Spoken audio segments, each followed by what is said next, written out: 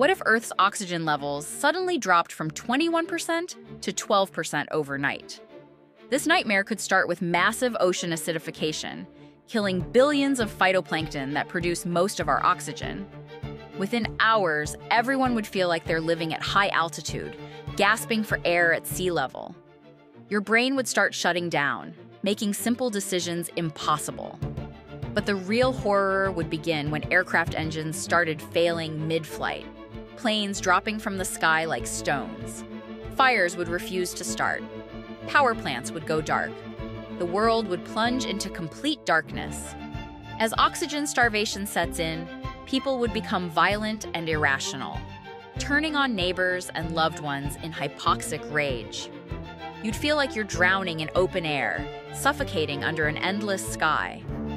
Mountain communities would die first, their bodies littering peaks like silent monuments. Only those at sea level would have any chance of survival. Humanity's new map would be written by altitude, not borders.